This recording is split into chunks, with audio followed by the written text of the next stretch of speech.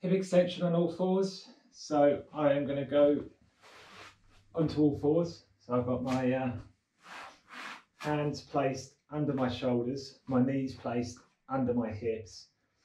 And then what I'm going to do from here is I'll start with the left leg. So I'll squeeze my glutes tight, and then keeping the knee bent, I'm going to lift my leg round to the rear and up as far as I can do it. Hold it for 2 seconds and then return it to the start position.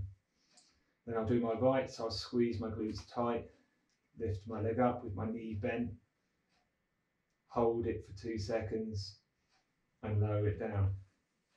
And continue in an alternating fashion like so.